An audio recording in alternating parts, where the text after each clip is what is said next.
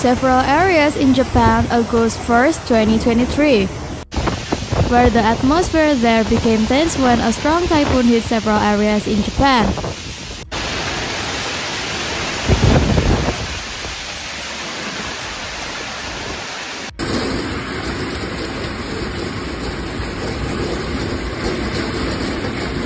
The eastern region of Asia is currently grappling with the brunt of a typhoon.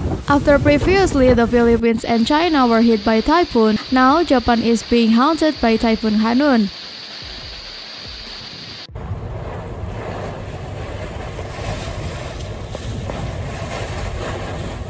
The Japan Meteorological Agency, as quoted by the Associated Press news agency on Tuesday, said that currently Khanun, which carries winds of 220 km per hour, is southeast of Okinawa Island.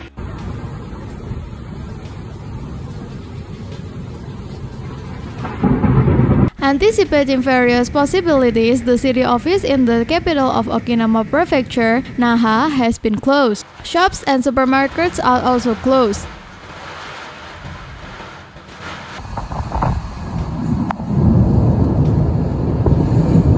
Khanun gusts caused several trees to fall and close roads.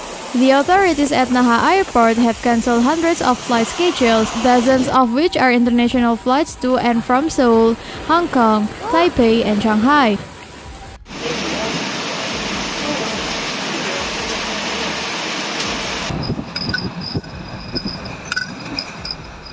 Public transportation operations in Okinawa, including buses and inter-island ferries, have been suspended. The Japanese Meteorological Agency has warned that heavy rain will occur in Okinawa for the next 24 hours.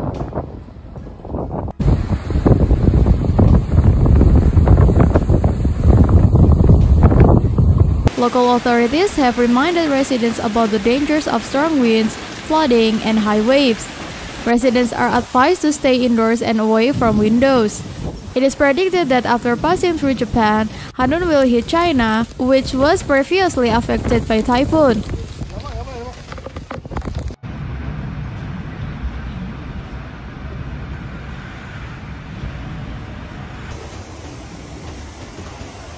The storm is hitting during the peak summer tourist season. Television footage show most streets in Naha deserted as rain and strong wind pounded the pavement. At least 180 mm of rain was expected to fall by noon on Wednesday, when the storm was likely to branch closest to the area.